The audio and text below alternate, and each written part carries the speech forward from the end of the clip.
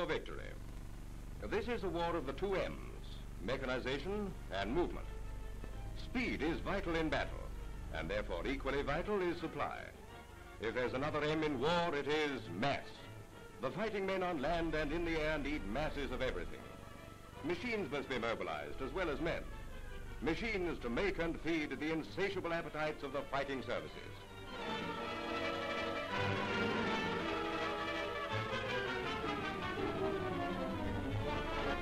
What Britain doesn't manufacture, she imports. But she must build the ships to carry the goods.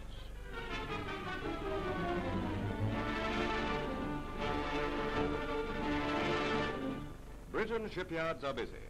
The blueprints of the designers and draftsmen are transformed in the yards to the steel hulls. Day and night, the clang of the hammers and riveting machines drum out a symphony of steel. Launches of both naval and merchant ships have become a habit instead of an event.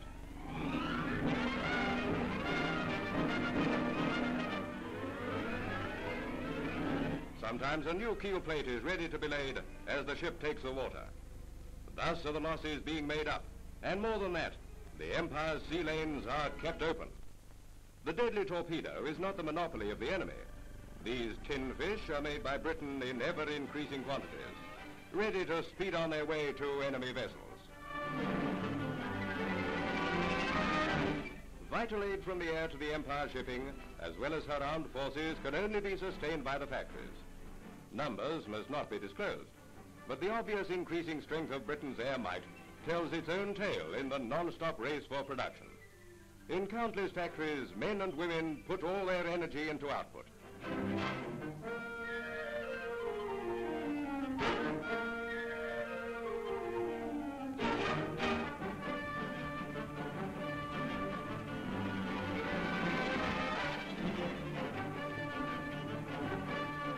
Never in history was there a more famous machine than the Spitfire, which helped so much to win the Battle of Britain. These machines and many other types are being turned out by the thousand. Increase in aircraft demands the ever-increasing creation of aerodromes. Mechanized plants of every description is utilized. The thousands of acres of land have had to be leveled and drained, and miles of concrete runways laid. Think of the cement problem alone.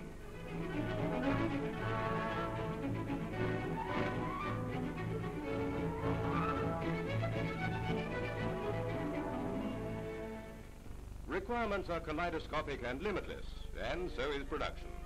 The supply of parachutes is a huge item in itself. This work demands the highest degree of care, for on each individual operation, someone's life may depend.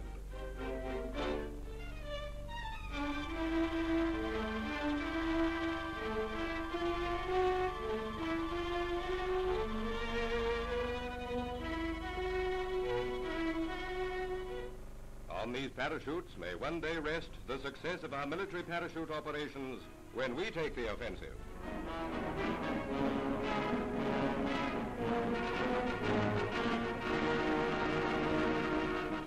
Still on air matters, what are the ground defenses?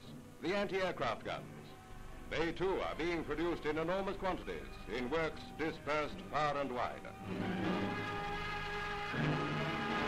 This line of barrels will soon be ready to drop many shells on the enemy.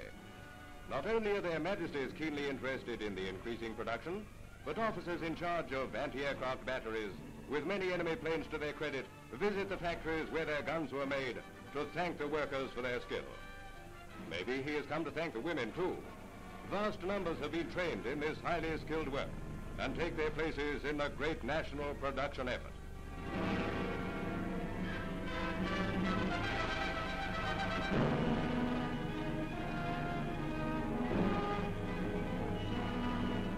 Tanks, too, are an essential arm of war.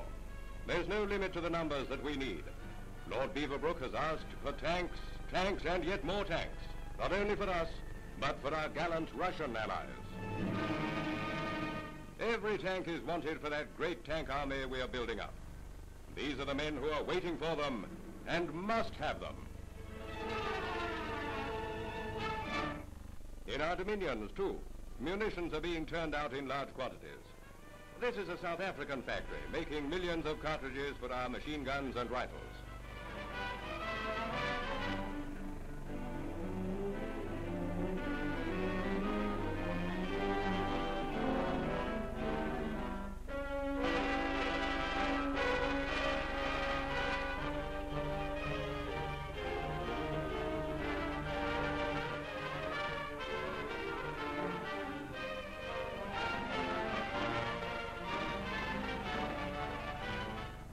South Africa is now making practically every article of war.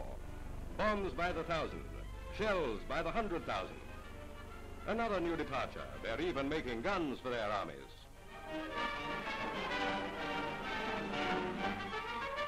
Equally important, every bit of this material is produced in South Africa itself.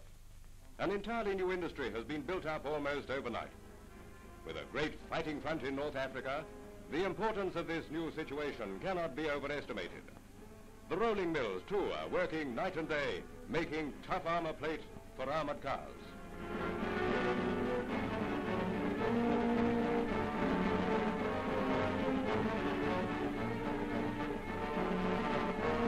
The busy workshops hum with the roar of machinery and the hiss of the welding plant as hundreds of armored cars and lorries are being produced and tested.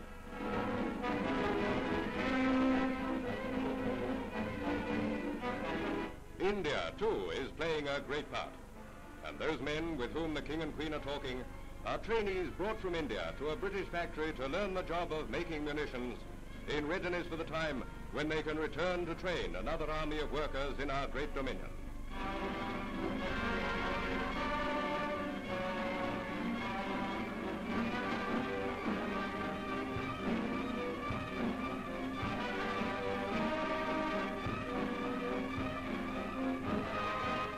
In Australia, to equip their forces, the men down under are making every conceivable form of munitions. Anti-aircraft guns by the dozen, field guns of the latest type. The list is endless. And the work that is being turned out here is comparable with any other in the armament factories of Europe.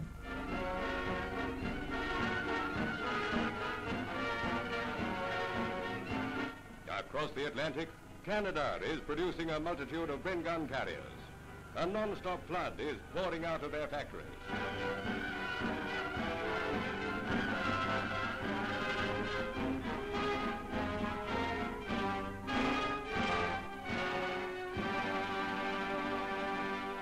Bombs by the thousands stream out of their huge works. Deadly TNT pours into these endless bomb cases. A nice mixture for Hitler and his dupes. 500-pounders, 1,000-pounders. There's no limit to the size and number that Canada is turning out today. Bombs, bombs, a multitude of beautiful bombs ready to be delivered just where they hurt most.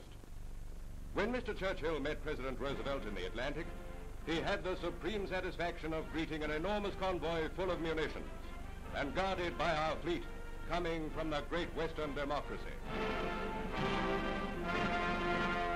Planes and tanks sent to us under the Lease and Lend Act. Every one of these will be a headache for the Axis when our trained men get hold of them.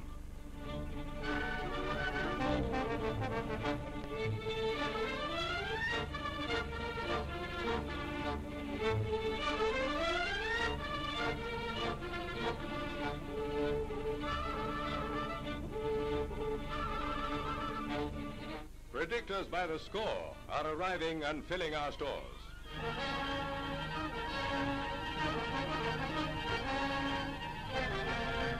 High explosives by the ton slide down the runways.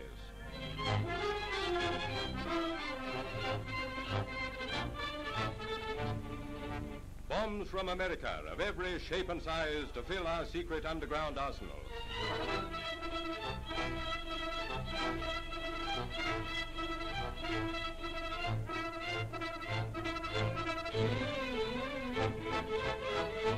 Tommy guns by the thousand pass through our willing examiners' hands, both men and women.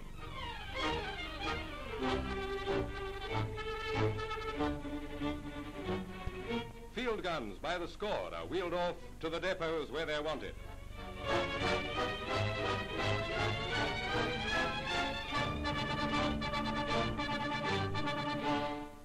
Thus, day and night, the might and power of democracy grows.